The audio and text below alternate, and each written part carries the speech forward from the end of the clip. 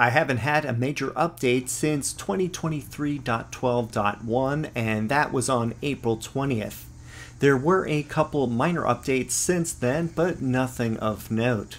Well, today's update, 2023.26.7, is a big one, with 14 documented and 5 undocumented changes for a total of 19. If you have 26.1, 0.3, 0.6, they will all be covered in this video. I'll update it now and see what I get. Let's get started.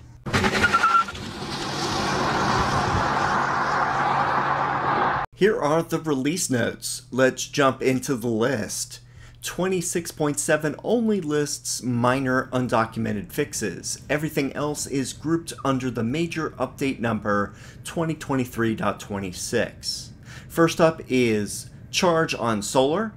Charge your Tesla with solar energy if you have a Powerwall. You can choose how much charging comes from solar versus other sources. To set it up, open the Tesla app for your vehicle, tap the Charge on Solar message, and follow the instructions. This requires Powerwall version 23.12.10 and Tesla app version 4.22.5. Unfortunately, I don't have Tesla Solar nor a Powerwall to test this out. Next up, we have Spotify Refresh. Play your Spotify music, playlists, podcasts, and audiobooks with a more familiar look and feel. Go to App Launcher and then Spotify. This requires premium connectivity. I do not have a premium Spotify account, so you will see this message if you are in the same situation or have not logged into the account. Number 3 is Destination Closing Soon. Navigation now shows if your destination is closing soon or may be closed by the time you arrive. Go to the Navigate box and choose a destination. When that pops up, you will see a message near the top if the location happens to be closing soon. Here's an example. Number 4 is Bluetooth game controllers. Use Bluetooth controllers to play games in arcade. To pair a controller, open the Bluetooth panel and follow the instructions. This feature works best with PS5 controllers. Let me test this with both the PS5 and Xbox One controllers. Scroll to the top of the left column until you see the Add New Device. Then press that button. Here are the instructions for the DualSense controller. Press the PS button, which is at the center. At the same time, press the Create button, which is in the top left of the touchpad, for a few seconds. When you see the blue light flash, let go. Now, press the Start Search on the Tesla Bluetooth screen. You will see the Sony controller come up as DualSense wireless controller. Press Connect, and after a few seconds, you will see it connected to the car. Note you can have a max of 2 Bluetooth connections to the car at the same time. For example, my phone and this controller. If you want to add a second controller, you will need to disconnect the phone. Here's a quick test of the controller with Skyforce Reloaded. Use the left thumbstick for movement and the right trigger button for fire. You can also use the circle, triangle, and square buttons to control the shield, laser, and bomb. The X button also works as a fire button.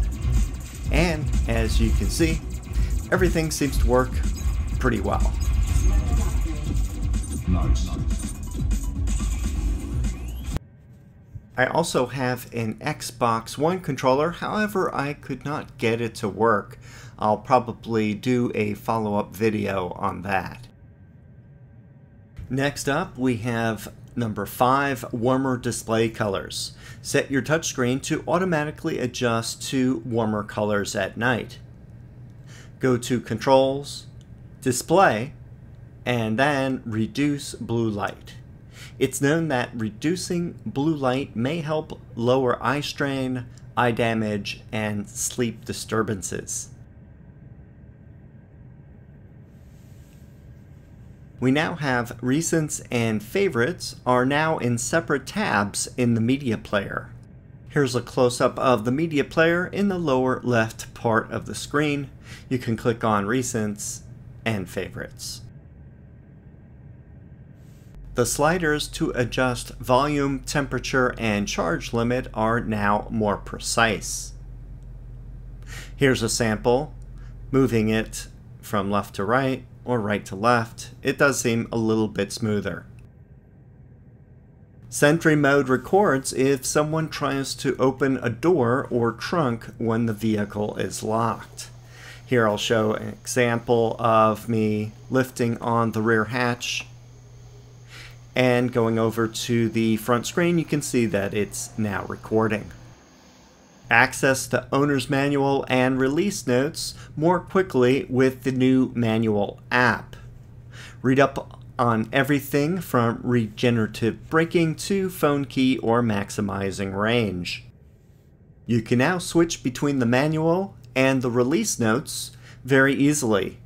And now this is a second location for release notes. Also note that the release notes left column has been simplified and now only lists the name of the new feature instead of the category, such as climate control improvements. Automatic navigation improvements. If you have automatic navigation enabled in your Tesla, you'll now be presented with your suggested destination when you enter your vehicle. The pop-up on the screen will display your destination, your ETA, battery upon arrival, as well as a photo of your destination if available. You can begin driving to automatically start the route, or you can cancel the suggested destination.